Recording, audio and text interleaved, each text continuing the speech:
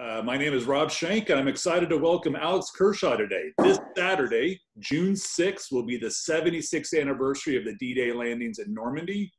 And to discuss that historic moment and the Medal of Honor recipients from that historic day, we're excited to welcome Alex. Alex is an acclaimed and award-winning author of several New York Times best-selling books about World War II, including The Bedford Boys, The Longest Winter, The Few, Escape from the Deep, and The Liberator. And exciting news from Alex that The Liberator will be a Netflix special debuting next year. Alex is a graduate from the University College of Oxford, and he's worked as a journalist for The Guardian and other newspapers before moving to the United States in 1994. But his latest book is The First Wave, the D-Day warriors who led the way to victory in World War II. It was first published last year, and the paperback version just came out. Here's my copy here. So really, again, hopefully for all of you who haven't read this book, I highly recommend it. And again, we're going to talk about this book and a lot of the great history and personal stories that are a part of it.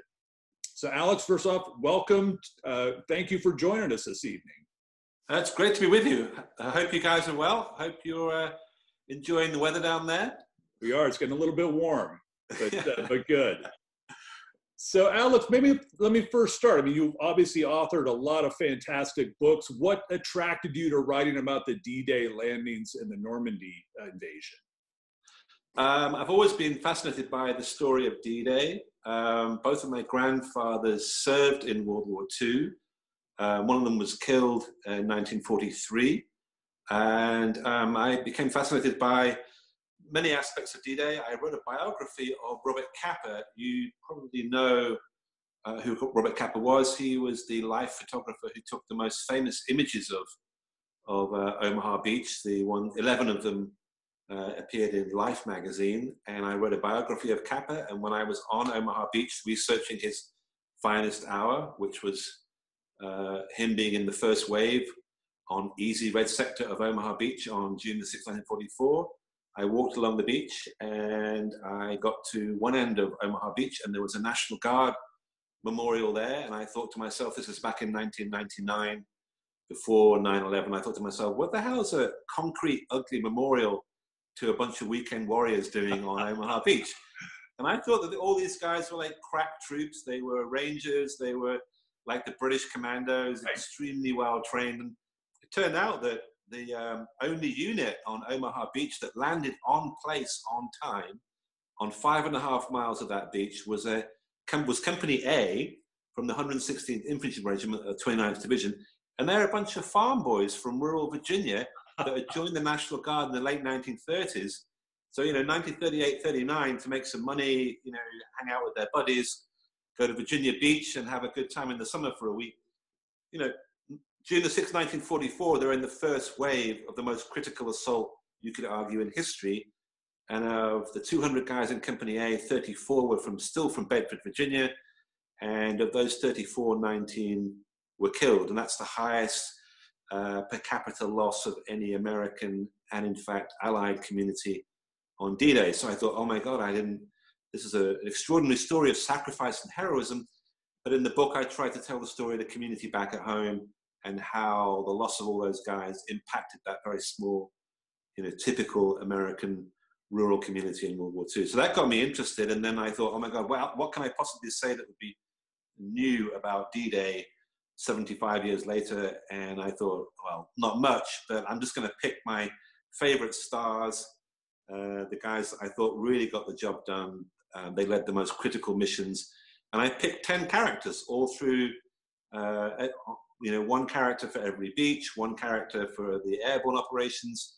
And I thought to myself, well, if these 10 guys, these junior officers, these guys that had the biggest jobs to do, that went first, if they had failed, what would have happened to the entire operation? And I really believe that, you can boil it down to individual cases. Certainly on Omaha Beach, we can talk about these key guys that received the Medal of Honor and others. You really can boil down this massive, massive operation over 150,000 Allied troops, over 73,000 American soldiers on D-Day. And you can pick out certain individuals and cherry pick and say, well, if this person hadn't done the job, if they hadn't succeeded, things could have gone very badly wrong. Well, Alex, let me start there because I think that's one of the great strengths of your book is really featuring on these important decision makers, these important people who really made a true difference in the Normandy landings. So maybe starting chronologically, because the first allies to essentially land in Normandy are the airborne troops. And so maybe Yeah. you could quickly highlight not only you have Major John Howard, Otway, Lillyman kind of play these key roles, but tell our audience a little bit what the airborne troops there were doing and what those individuals were specifically doing. Yeah, sure, definitely. I'll show you. I'll show you one guy. Can you see this guy? It's Captain Frank Lillyman. He's a Pathfinder. He led the Pathfinder, the first stick that jumped out of Plane 1. So he jumped out of a C-47 at 12:15 a.m. on June the 6th, 1944. There he is, the 101st Airborne Screaming Eagle patch on his shoulder. Unusual and rare color shot that's taken just a couple of days after D-Day. A beautiful carbine there that I love to fire whenever I get the chance. And there he is again. Now he led the Pathfinders, and their job was to lay out beacons and lights and radar to guide in the main sky train of Screaming Eagles. That's 6,500 men. So he lands at 12:15, and by 12:47 a.m., he has the lights and the beacons set up and ready to go. And then the first of that main body of men, 6,500 men from the 101st Airborne, they started to land in Normandy around 12:50 a.m. on D-Day. But officially in 1944, he was named as the very first American to put his boots on the ground in Normandy on D-Day. Plane 1, Pathfinder commander, was badly injured later on the 6th of June. They were sent in a supply train. A lot of ammunition and material was needed. And as dusk fell on June the 6th, he was there to welcome that supply flight, and was badly injured by shrapnel and shot up by the Germans, and was sent back to England on the 7th of June. Went AWOL, something of a bad boy from upstate New York, and when AWOL rejoined his unit, the 101st Airborne, the 502nd PIR, and fought all the way through Normandy, and then also was at Market Garden in September 1944, and actually at Bastogne too. Wow. In December of 1944, and then a lot of combat. Yeah, went all the way through the end of the war. But anyway, it's a great story, because if these guys hadn't set up those lights and they were under enormous pressure, flying across the English Channel, a complete blackout, jumping from only about 350 feet, we think. Lindemann said that it took him 22 seconds from the time that he jumped out of the C-47 to when his boots hit the ground. So the C-47, some of them were going at well over 100 miles an hour. He had a pretty hard landing. He injured himself. He had a ruptured Achilles from a practice jump weeks before, and that he aggravated that. But if he hadn't, the point is if he hadn't succeeded, if they hadn't set those lights up, if they hadn't been able to guide in the 101st Airborne to drop zone A in Normandy, things could have gone pretty badly wrong for the airborne operation, which was confused and chaotic as it was anyway. And Alex, as you point out in the book, and I think a lot of Americans have a great focus on the 101st and 82nd, but as you point out in your book, there's also really an important airborne landing on the other end of the Normandy landings done by the British. Can you highlight those key contributions? Yeah, well, we have, I'll show you a pretty interesting couple of images here. Go through this pretty quickly. So the 6th Airborne had the eastern flank of that 50-mile bridgehead way over on the west near Saint-Mary-Église, and behind Utah Beach you had Frank Lillyman and the 101st Airborne, and also the 82nd Airborne, of course. That's some, over 17,000 American troops dropping from the air. But over on the eastern flank, about 50 miles away, not far from Ouistreham, you have Pegasus Bridge, the Orne River, and the Caen Canal. And here are 3 gliders. If you look carefully, you'll see the 3 gliders. They contained men from the Oxford and Buckinghamshire Light Infantry, famously led by Major John Howard. Each of those gliders contained 30 men, and believe it or not, they were set free around about midnight. They were guided across the English Channel by Halifax bombers, and then they were set free around midnight, and they crash landed at 90 miles per hour, having come down from around 5,000 feet. Now the pilots of these gliders had a stopwatch and a compass. They didn't have any radar. They had no electronic guiding systems like today. This is an extraordinary feat. And if you look at the front, the plane that's nearest to this gash here, the road, the bridge is just down to the lower left. The front glider containing John Howard landed maybe 30 yards from the target Pegasus Bridge. Lee Mallory, who was head of the Allied Air Forces on D-Day, said that what you're looking at here, these three gliders landing so close to the bridge, and in particular the front glider, which was piloted by Jim Walwork, that this is the greatest single act of flying of World War II. It was absolutely extraordinary to be able to land that close to Pegasus Bridge, which was a key objective. They landed around 12:15 a.m., so there's a big debate. Who was the first American who was the first Allied soldier to land on D-Day? Now, they landed around the same time, maybe seconds apart from Lilliman and his guys, so the Brits and the Americans are kind of tied on this. In fact, the first Allied soldier to land on D-Day was a member of the British SAS, 1 SAS, was a guy called Norman Poole, and he landed at 12:12 a.m. as part of a decoy unit near Saint-Mary-Église. But anyway, this is a picture of Saint-Mary-Église. That's Jim Walwork. He was the pilot of the first glider that you saw there nearest to the bridge. And there he is with John Howard back at Pegasus Bridge. Oh, wow. Walwork is on the left, on my left rather.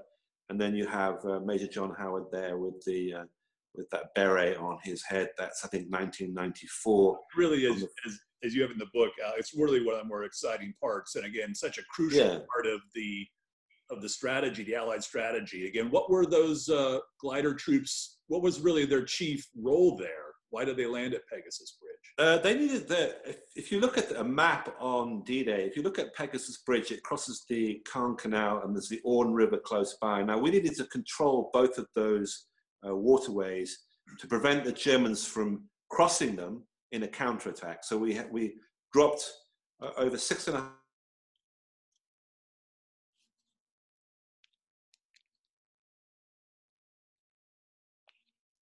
the Caen Canal and the Orne rivers there. If there was going to be a serious counterattack by the Germans on D-Day, it was guaranteed to come from that direction. If we could mop up the British troops holding Pegasus Bridge and the Caen Canal, then the Germans would have a direct strike into Sword and Gold Beaches. So that it would have been a very, very serious problem indeed if we'd not controlled those two waterways.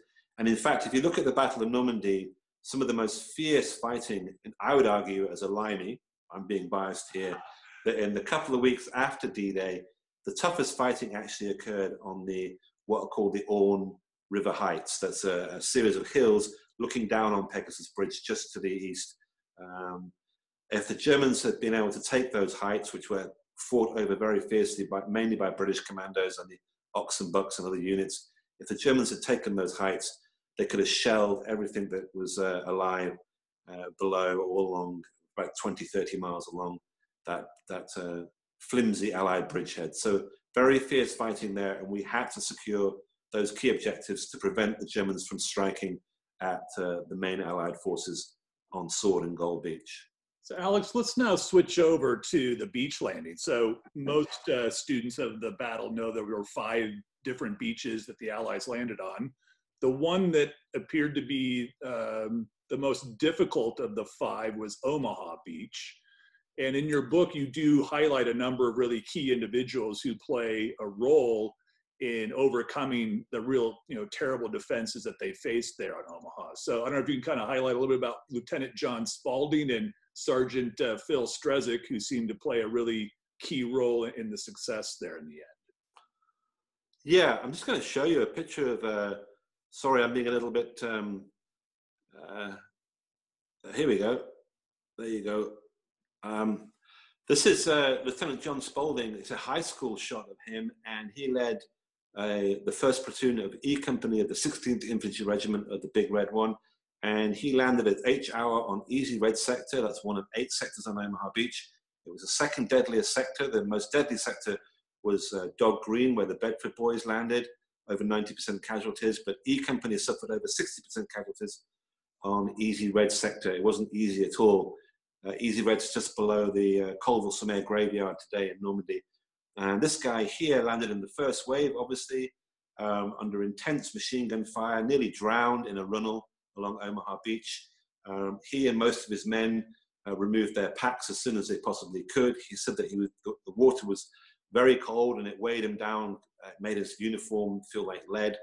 Anyway, he managed somehow, miraculously, to get onto the beach. And he and Strezick, here, you're seeing Sergeant Phil Strezick here being decorated by Montgomery. I know, that's remarkable. Great, that's the best general of World War II, as we know, being a Brit. But anyway, Don't tell this is after D-Day, but you know he's being given the DSC here, and in fact, there were 153 Americans that were awarded the DSC for actions on Omaha Beach alone. Only 4 Medal of Honors. I don't know why, but we can talk about that later. And coming back to Spaulding here, these two guys fought together. In fact, some people say that Strezick here did most of gave most of the orders that day. He'd been in Sicily, received the Silver Star in Sicily, and was a hell of a fighter. Some say the best guy in the 16th Infantry Regiment on D-Day and for the rest of the war. But anyway, together they managed to take the first platoon. Spaulding here had never seen combat before, Strezick had, and so therefore at key moments in the first minutes after landing, Strezick made key decisions. Lieutenant Spaulding echoed them. But anyway, as a team, they worked together and they managed to lead the first platoon off Omaha Beach. So Spaulding here has the great honor of being the first American officer to lead Americans off bloody Omaha, where over 900 were killed. He got to the top of the bluffs above Easy Red Sector around about 8 o'clock in the morning. So it took him an hour and a half from when the ramp came down to actually be able to break out of the beach. I wanted to ask you, I mean, when you compare Omaha to the other American beach, Utah, yeah, there are 10 times the number of casualties at Omaha. Sure. As compared to Utah. Now, you've led a lot of battlefield tours here. You've walked this ground. I mean, why was there such a great disparity between those two beaches? Well, Utah, several historians have come up with the figure of 197 casualties. So that's killed, missing, and wounded. That's not 197 fatalities. And on Omaha, we have over 2,500 casualties, 900 killed, as I said. So you're right, 10 times the fatalities, 10 times the casualties. Now, there are 2 main reasons for this. Number one is that Utah, we carpet bombed it so accurately that we destroyed most of the significant German defenses. We also got very lucky that we mislanded the 4th Division mislanded by about a mile on Utah, and where the 4th Division landed, the main strong point had literally been completely obliterated by 9th Air Force. Over 320 Liberator bombers had actually done a very good job on Utah. It was an extraordinarily effective bombing. Mislanding, which was at the time seen as being a terrible thing not for too long actually, because Theodore Roosevelt Jr. from the 4th Division famously said, "We'll start the war from here," even though we're a mile away from where they should have been. So great carpet bombing, luck, and the shape of the beach. If you go to the beach, you'll see the topography is really important. There are not 100-foot high bluffs like there are on Omaha. The beach at Utah isn't shaped like a crescent, which allowed you to be shot in the back, literally on Omaha if you landed there. And also we bombed critically. This is where it's very important. We bombed along Utah like that, parallel to the beach. So if one bomb missed one target, it would hit probably another. And in fact, 1 out of 6 bombs dropped on Utah hit their targets.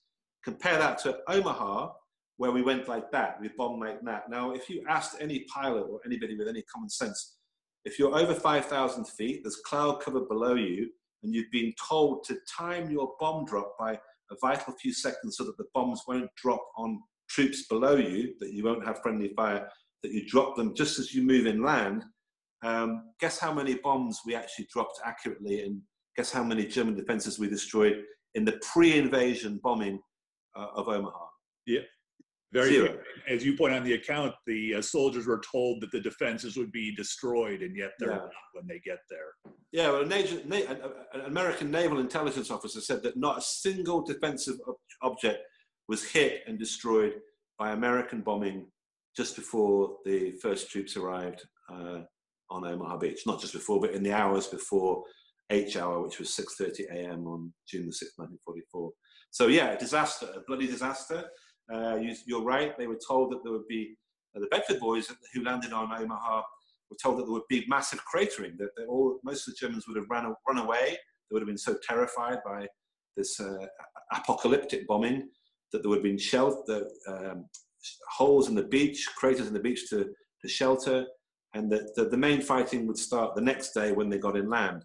And as we know, it was quite the opposite. They literally walked into a firing range and a slaughterhouse. So Alex, let's switch now.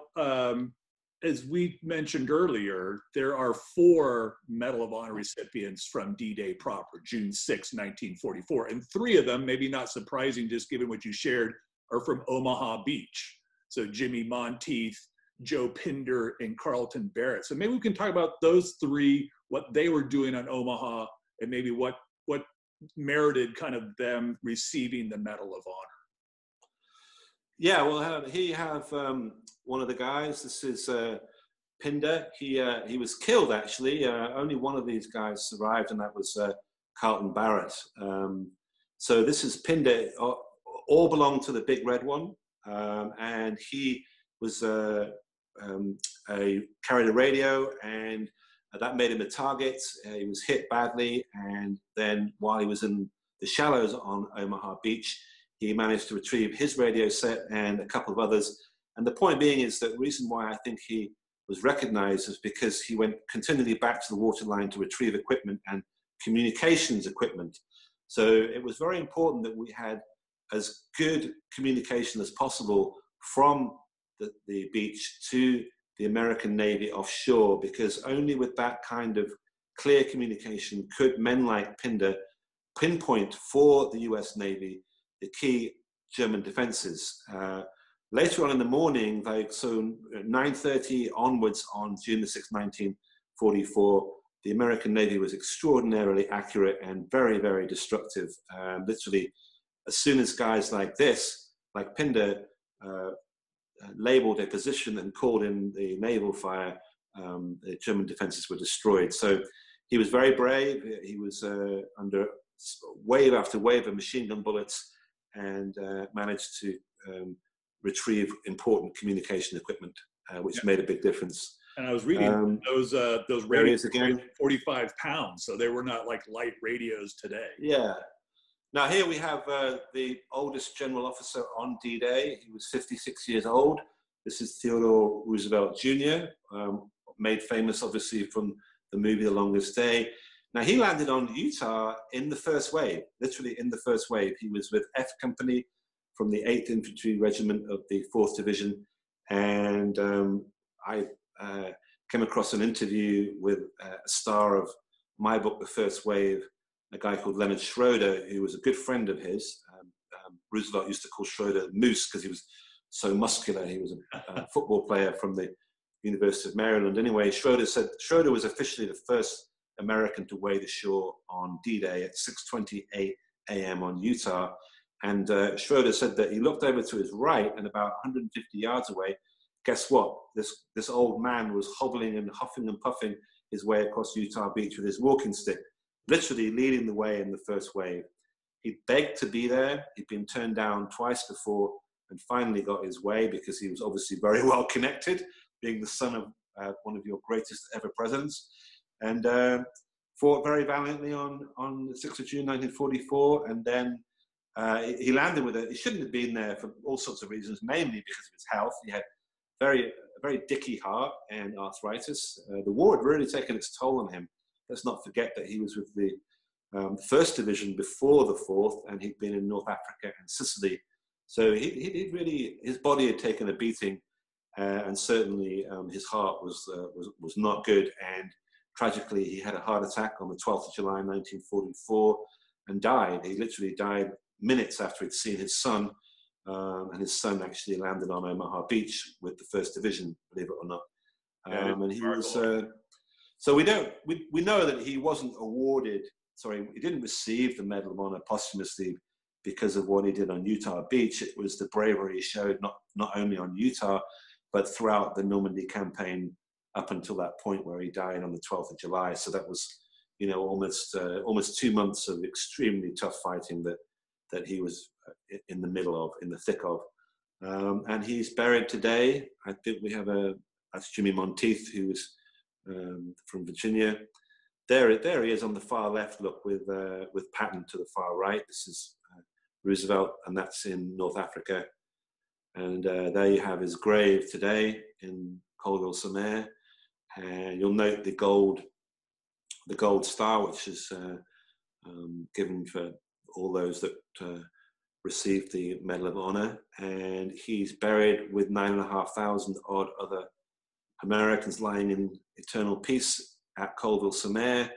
And if you were to look slightly to the left here, his brother was killed in World War One, and they moved his brother's grave to be beside him in Normandy. So extraordinary man. Yeah, and I read that Omar Bradley thought that his action of landing on Utah Beach was one of the most heroic acts he had ever witnessed. So I thought that's pretty remarkable. And then, as you kind of showed, Jimmy Monteith is also there, kind of not far from John Spalding. He seems to play somewhat of a similar role. Yeah, he was. He actually was an important figure on D-Day, because what happened with him was that he landed on the furthest section to the east on Omaha Beach. It's Fox Green sector, and he took out a strong point called Strong Point 61. It was one of 12 really seriously well-defended German strong points. The strong points usually had several machine guns, mortars, and even 88 millimeter artillery pieces. And his unit from the Big Red One, again, he was from the 16th Infantry Regiment of the Big Red One, his unit seized strong point number 61.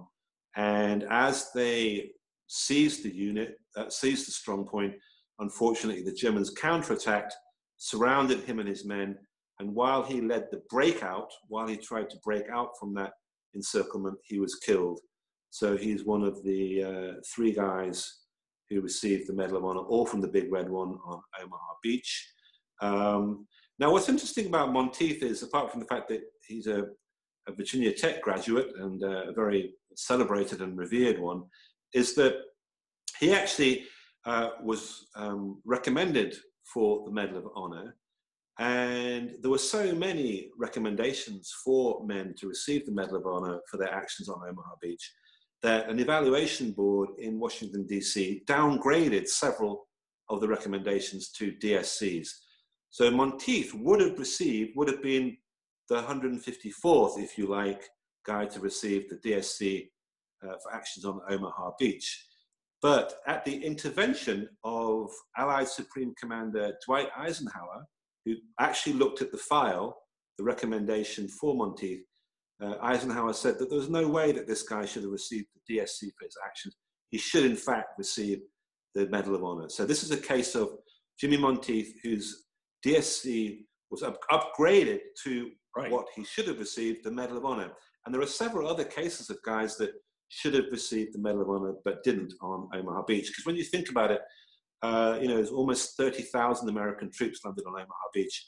The very nature of just getting off that beach took enormous courage. There were untold acts of incredible courage that morning, and for only 3 men to receive the highest award for for courage that day seems to be a little bit unfair. Really, Although, as a Brit, I should say that, we only had one award, which is equivalent to the Medal of Honor, which is the Victoria Cross. So out of the over 55,000 Brits, we only had one guy. At least you guys had four.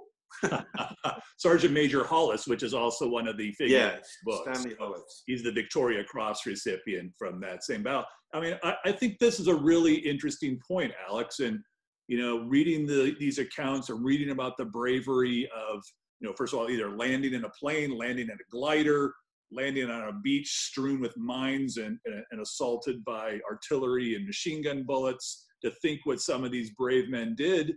And to think that there's only 4 medals of honor here is kind of remarkable. And I think you have some pretty strong words even in your book, talking about how you just think that this is, unjust. And I think particularly in the case of Spalding and Strezick, I mean, Strezick ends the war. I can't remember if the number is how many silver stars and bronze stars, but this is a man who's been fighting from North Africa on, who I think someone said if these guys didn't get the Medal of Honor, then no one should.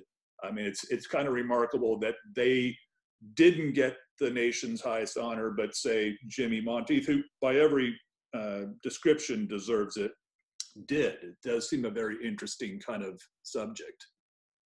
Yeah, definitely. And I think if you look at World War II, as you well know, guys usually received the Medal of Honor because they were part of a key action on a key day. So, whether it was a breakout at Anzio, whether it was a D-Day anywhere in Europe, and let's not forget that there were 5 D-Days before D-Day in Europe, from North Africa through Sicily, Italy, etc. So when you look at the number, I think there were something like, is it 434? You can correct me, 434 Medal of Honors handed out in World War II.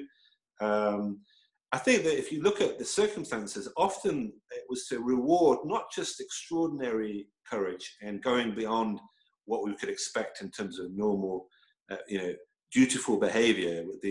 They were rewarded for their intrepidity and their extraordinary courage, going beyond the call of duty, but also they were rewarded because they did key things that mattered to the overall plan of battle. So, for example, the reason why I think it's so unjust for the guys on Omaha that had their medals downgraded was that had those guys not performed those acts of great courage, and it was usually leading men into the line of fire and succeeding in taking out German defensive installations, just like Spalding and Strezick. Had those guys not done that, then D-Day could have failed. We, at one point, around about 11 o'clock in the morning on the 6th of June, 1944, Omar Bradley was seriously considering pulling American troops off Omaha Beach. So that would have meant the 1st Division and the 29th Division, 30,000 guys, pull out. What would that have done to the overall overlord plan for D-Day if we pulled American troops off that one of 2 beaches where Americans landed? I think it would have been a disaster. I think that that D-Day would have been a loss, not a win for the Allies. But the guys that made a difference, and this is where it's important, the guys that made a difference on Omaha Beach, you could argue that maybe it's 3 or 4 dozen sergeants, junior officers like Strezick and Spalding, 3 or 4 dozen of those guys who made the biggest difference, who actually had the courage to get up and lead their men into enemy fire, withering machine gun fire, and push those men, scream at them, shout at them, and lead them off that beach. Had they not led those men off that beach, Omaha Beach, as I said, could have been a significant disaster. So to not reward those guys who had the great courage, but had the great courage at the right time, at the critical time, seems to me to be very unfair. Because that's what we really should be doing when we give out medals. We should be rewarding people for enormous courage, but we should also be saying that these are examples. This is why the medal matters. This is why it's important, because we need people like this to win wars. We need guys to give everything and go way, way beyond what we would normally expect of any soldier. We need them in critical moments because they are the ones that make the biggest difference. They're the ones that win us battles and wars. Alex, this is great. So we've had a number of questions come in, and I thought I'd choose some of these for you. Again, I did want to kind of highlight that Alex is going to be autographing several of his books. So if your question gets asked, we'll hopefully be sending you one of these great books if you don't already have it. It's a fantastic read. So Harold asks about Operation Fortitude and some of the deceptions that the Allies undertook. Alex, do you feel like that played a significant part in the success there in Normandy? Yeah, it definitely did. I mean, when it comes to simplify this, the Germans knew we were coming. They didn't know exactly when and where. It could have been in the Pas-de-Calais, opposite Dover. It's 23 miles of the English Channel. That was the obvious place to cross, perhaps. Or it could have been Normandy. The point was that the Germans didn't know exactly where we were going to come and when. So they had to split their forces. Well, half the German forces were further away from Normandy. They were up near the Pas-de-Calais, 200 or 300 miles away. And then they left sufficient forces, they thought, to be able to repel a landing in Normandy. But the point is that all the German forces weren't concentrated in one area. So we took them by surprise, crucially, although they reacted very, very fast. Within 2 or 3 days, we had a hell of a battle going on in Normandy. But importantly, we enjoyed the element of surprise, and we split their forces, and they couldn't throw everything they had at us in the first few hours.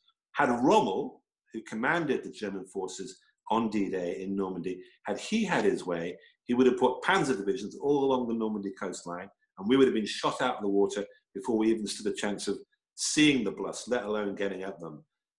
So thank goodness, yeah, again, that for the fact that Hitler was a complete madman and micromanaged almost every battle that was significant in World War II. From all the way through, he made very, very bad mistakes. He was a failed artist and a bad soldier and an even worse general and strategist. Thank goodness for us, because if Rommel and others had had their way at key points throughout World War II, it would have been a very different outcome. So yeah, fortitude made a big difference. It was a massive Allied intelligence effort, and I believe it was very successful. You know, we kept them guessing. They didn't know when and where we were going to come exactly. So Dwayne asked about the Maisie gun battery and why was it overlooked as a key objective during the initial attacks? Well, this is a little bit of a red herring here. I don't want to go on about this too much because there's quite a bit of controversy about the Maisie battery. But I don't think it was overlooked. I think that the main story to tell here is about Point de Hoc and the Rangers and the success of that operation. There's been, you know, the Maisie battery is a controversial subject, but I don't think anybody could say it was overlooked. The main strategic objective in that area of the Normandy coastline was Point de Hoc, and we took it successfully thanks to the great courage of the 2nd Ranger Battalion. Jeff also asks about the Higgins boats that were used in the D-Day landings, and he wants particularly to know about the Brits who were driving the Higgins boats. Well, you know, we had the Royal Air Force, the British Royal Air Force so we had the British Navy and the RAF were both on Omaha Beach. Can you believe that? There's actually a memorial near the National Guard Memorial on Omaha Beach to the Brits and the RAF. Jimmy Green was a 21-year-old civil lieutenant. He was the flotilla commander for Company A. So he actually landed the Bedford Boys, 21-year-old guy, flotilla of 6 landing craft. And he landed those guys in exactly the right place at the right time. And he was British. You have to remember the British Navy landed all of you guys on Omaha. We did a really good job, and we lost a fair few lives. I think it's a beautiful example of Allied cooperation.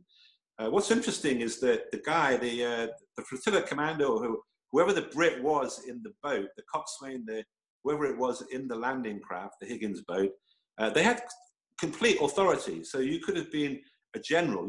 In fact, Rudder, when he came in with the 2nd Rangers towards Point de Hoc, he had to take orders until the ramp came down from a Brit in the boat that was guiding the boat. And famously, Rudder had a bit of an issue with this British guy because he thought he didn't know where the hell he was going, and he didn't.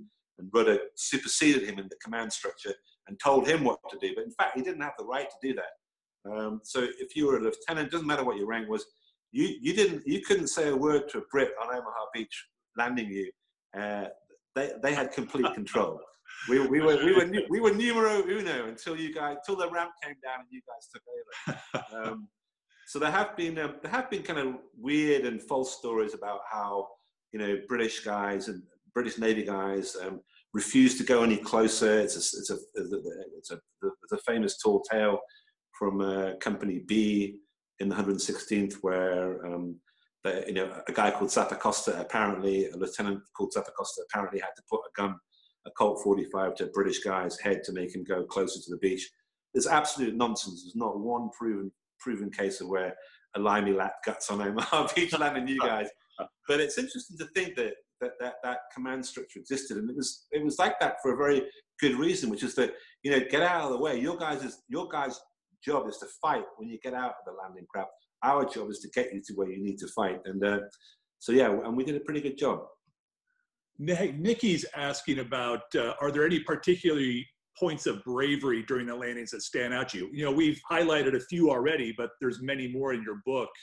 I don't know if you want to highlight some of the other kind of real heroes that made a big difference. Well, I think that glider pilots, whether you were British, American, or Canadian, crashing a plane into a heavily fortified field in Normandy in the dark, literally was a suicide mission. And for a lot of those guys, they ended up killing themselves, and actually the guys behind them in their gliders. So I think that you couldn't pick a tougher job than really being crashing a wooden glider under enormous stress and often under intense flak into a field where there were defensive obstacles that could also kill you quickly. So, wasn't Rommel placing stakes in places where he thought there would be glider landings, and he's studying fields, and so I mean, it's not just landing a glider in an open field. I mean, you've got all these purposes. Yeah, they were called Rommel's asparagus, and they were slanted like this, and they were mined,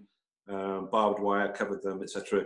So if you looked at all the fields around Saint-Mère-Église, any place you could land a glider, literally that was strategically important, they were full of thousands and thousands and thousands of these so-called Rommel's asparagus. So yeah, if you could find a field to land in where you weren't going to be ripped apart by an 18-foot-long pole, you were very fortunate indeed. Yeah. My one relative was an American glider pilot who landed on D+1 near Saint-Mère-Église, and glad he made it through. But yeah, it just sounds harrowing just reading about those flimsy gliders and all they had to do. Yeah. Hey, another question. Alex asks, what sparks your interest in studying World War II? You mentioned up in front you have family members who were here in Normandy. But also, maybe I want to kind of tweak the question a bit, Alex, because I know you're working on another new book in the World War II, and maybe you could talk about a little bit about that too. So what sparked your interest, and then kind of what are you working on next? Well, my granddad was a local journalist in Worcestershire in England before the Second World War, and he had two very small kids. One of them was my mum, and he served on HMS Tartar as a telegraphist. So he was a journalist. I was a journalist too, still am. Like to think I am anyway. And he served on HMS Tartar, which was one of I think there were 14. They were the most modern and swift and lethal destroyers that the Brits made. They were built in the late 1930s, so they were very modern. They were our creme de la creme of our destroyer class in the British Navy. And there were 14 built before World War II, and only 4 were left at the end of the war. One of them was HMS Tartar, which actually was in action on D-Day. It supported you guys in the Salerno invasion in September 1943. Actually supported American invading troops on several occasions during World War II. And my grandfather served on Tartar, which was also an escort during the famous Malta convoy runs in 1942. And he was badly wounded. His ship was sunk, and he went into the water. He was pulled out of the water, put on another boat. This is in the Mediterranean. And that boat was sunk. So he was sunk twice by U-boats. Wow. And he had an infection. He got gangrene. And they chopped his ankle off, chopped his foot off at his ankle, and they chopped his leg off at his knee. And then finally, after 6 months, they went up to as far as they could go, and he died of complications about 6 months after my mum was born.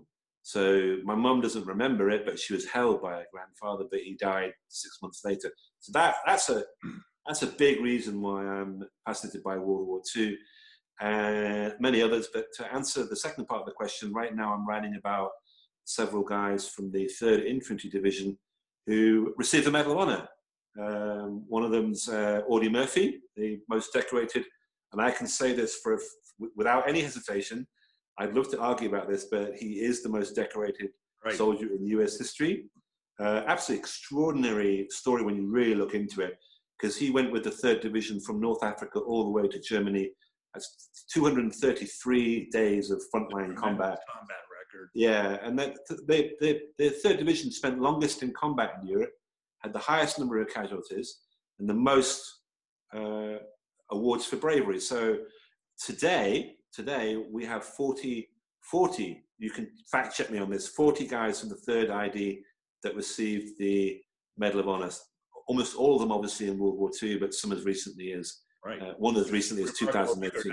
I don't think a lot of people would know that the 3rd is the division in Europe that has the highest numbers of Medals of Honor recipients. So that is really cool. Maybe our last question, Alex, comes from Daniel, and Daniel's asking about, and you do highlight this in the book, about the French underground, or the role of the French kind of in the landing. Tell us a little bit about kind of what role they played. Well, actually, there were 177 Frenchmen who actually had the great honor and privilege of invading their homeland. So if you can imagine these guys, they're on a boat off the coast of Normandy. In fact, they were headed with the British commandos towards Ouistreham. They were called the Kiefer Commando. Amazing guys. I think there are only 3 of them alive left today. I interviewed one of them called Leon Gautier for my book. He was a Frenchman that actually fought and landed in his own country on D-Day. Some of those guys had been to Ouistreham before the war because there was a famous casino there, and they didn't know they were arriving at Ouistreham until literally 24 hours before they got there. And the jokes went around that, oh my God, I lost a hell of a lot of money in that casino. I'm gonna have to go and take it back. But anyway, it was a big deal if you were a Frenchman to be a part of D-Day, and they had a certain ambivalence because they watched this enormous shell fire and bombing of their own country, and they were going to have to fight their way through the streets of their own country on D-Day. But they did so with enormous pride. I mean, they were really kicking the Boche out of their homeland for good, and it's been a long time since they had been serving and training. France fell in 1940, so 4 long years later, these French guys get to go back and help liberate their own country and rid France of Nazism. So yeah, the French were extraordinary. They were under the command of the British, yet again, obviously. I'm sure they enjoyed that. I'm sure that was a good relation. Yeah, they behaved themselves impeccably. They took their orders and did a fantastic job. Did we ask the French, though?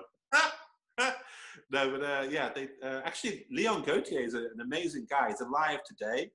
He's 97 years old. I talked to him a few weeks ago, and he lives in Ouistreham. So Ouistreham is where the French commandos fought very intensely that day, and he lives about literally half a mile from where he came ashore on the beach. That's amazing. 10 years ago, he used to walk his dog along the beach where he fought every morning, you know? So he's an incredible guy, and he literally lives half a mile from where he fought on D-Day, and is still with us. A god in France. Imagine if the Americans had come back to America and landed in New Jersey, and 177 Yanks got to land on D-Day and begin to liberate North America from Nazism. Imagine today if you were one of the 3 last guys from those 177. You'd be, oh my God, you'd have a statue on the mall.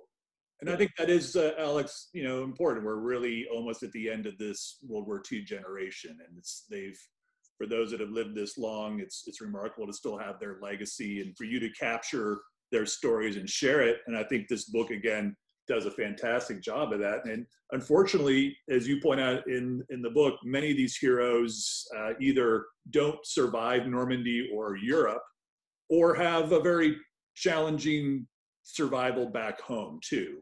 And so it is, there's a certain sadness to that too, for the sacrifice.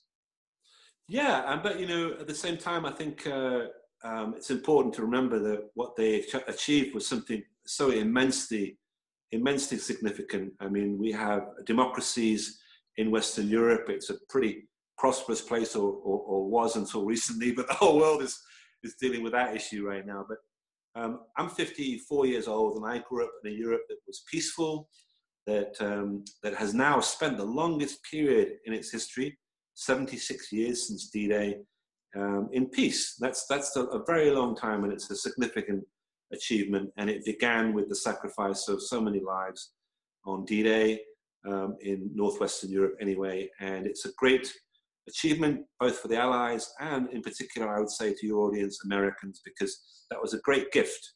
Over almost over 2,500 fatalities on D-Day, 20,000 American dead in the Battle of Normandy. We're looking at almost 150,000 Americans killed to liberate Europe as a whole.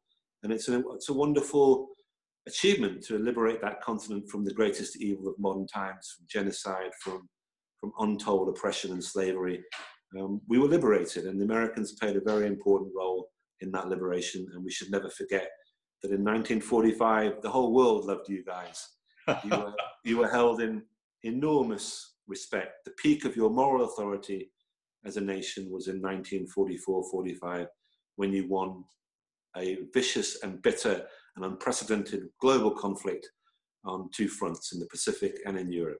So as a European, thank you very much. Well, thank you, Alex. This has been wonderful. I appreciate you sharing all your wisdom and knowledge about this battle and campaign. And as I said, this is a book that really captures a lot of these great heroes. Well worth a read. I thought I knew a lot of things about D-Day, but when I read this was really an exciting read. So I hope if you haven't read it, audience, you will. And again, please join us for more of these events. Again, you can follow us on the Facebook side or on our website at mohmuseum.org. So thank you. Thank you. Thanks. It was great. Thank you very much.